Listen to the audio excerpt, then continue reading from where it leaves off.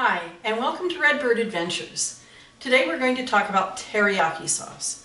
In trying to go low carb and to cut the sugar out of teriyaki sauce, I have to say goodbye right now to my favorite one, which is Lawry's. I've had it for years, we love the flavor, but it's not sugar-free. So in searching, I found Hughes sugar-free teriyaki.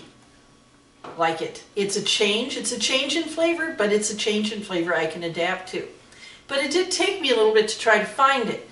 I've been to several grocery stores, and finally I talked to the grocery manager and asked him if he could order it. He had about 15 different teriyaki sauces, but nothing sugar-free. He looked it up, he could order it, put it on the shelf for me. I walked home with 2 bottles the next week. Which also goes to show if we have a demand for sugar-free, maybe it'll start showing up more. I realize that, it does have sucralose. This is all right with me. Some people always have different things with different sweeteners, but we like the taste, and this is a lifestyle change for us. We will be using sugar-free teriyaki to try to lower the carbs and the sugar in our diet from now on.